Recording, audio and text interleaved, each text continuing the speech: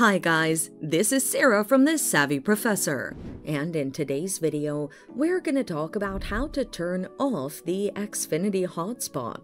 Stick around until the end of the video to learn how to do this and more. On the app, open the Xfinity app and sign in. Click the Wi-Fi tab and select View Wi-Fi Equipment. Next, click Advanced Settings and select Xfinity Wi-Fi Hotspot Network. You'll see a toggle next to this option. Slide the toggle to the left to turn off the hotspot. Online, visit xfinity.com. The link is in the description. Log in and go to the Settings tab.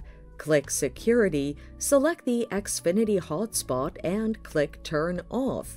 After confirming your decision, a message will appear notifying you that the changes will take effect after 24 hours.